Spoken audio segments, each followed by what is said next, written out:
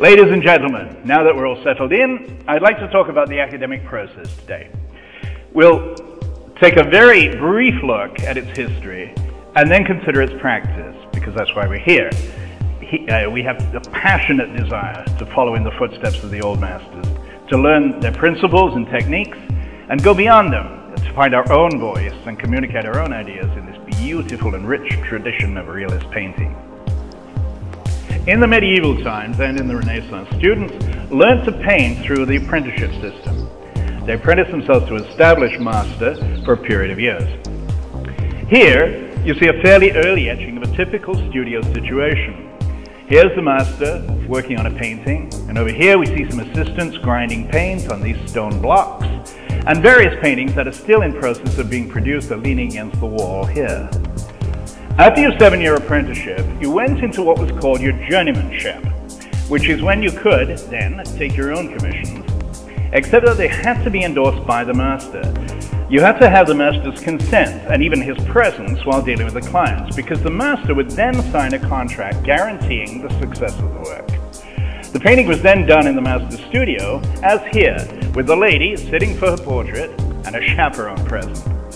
Also, more often than not, the journeyman, along with the more advanced apprentices, would assist the master in painting his works. The signature doesn't mean that the master painted the painting alone, rather that he approved it as a finished work from the studio. His signature confirmed his endorsement.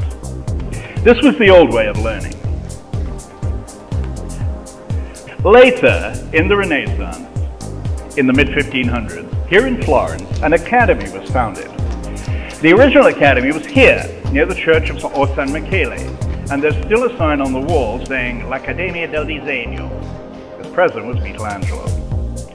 However, it wasn't an academy in the sense that we think of as an academy.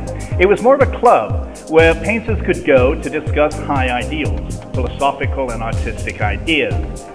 But what happened eventually was that the painters started to bring their favorite students and set these young people to taking notes and drawing from plaster casts. Though it was very unstructured, this was the beginning of an art academy as we understand the word today. As time went on, the market changed, particularly in the north, where there wasn't such a demand for large-scale murals. This led to a breakdown of the older apprenticeship system, as it wasn't economically feasible to maintain such a large studio. There'd be nothing for all those apprentices to do. While painters were still willing to accept personal students, it would be in a much smaller setting. Here is an etching of Rembrandt with his pupils. The master is correcting a drawing, or possibly giving a demonstration. On the side, the model is in pose, reclining. Above her are the plaster casts, which we use then as now, to study how light and shade is used to represent a three-dimensional form.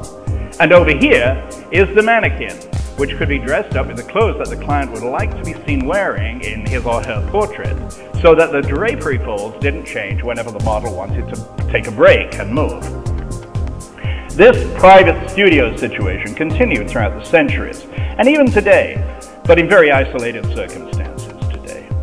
However, in the mid-1600s, the King of France started an academy, an art school, where a large number of students could learn their craft from professional artists and teachers.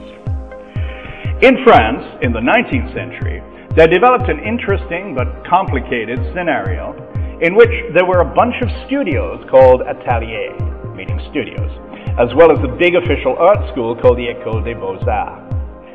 There were equivalents all over Europe. Very often, students would study drawing at the École, but go to the individual atelier to learn how to paint. Here, we see the kind of work that was done in the atelier. Here's another example of an academic drawing, this time an Italian one. One of the most important things when drawing, whether you're drawing with graphite, charcoal, or oil paint, is to keep your rendering within specific value families. This is the light family, and this is the shadow family. And never should your lightest dark be as light as your darkest light. You must keep the value families separate. Remember Romeo and Juliet, the Capulets and the Montagues. When the two families mixed, chaos ensued. You can see that the majority of descriptive values are reserved for the light, and to enable that kind of range, the shadows must be simplified and kept very dark, but not so dark as to lose any variety within them, not to the extent that they are absolutely black. Here's another great example of drawing from the 19th century, this time from Anna Klumpka, who, just a gossipy aside, was Rosa Bonheur's lover and lifetime companion.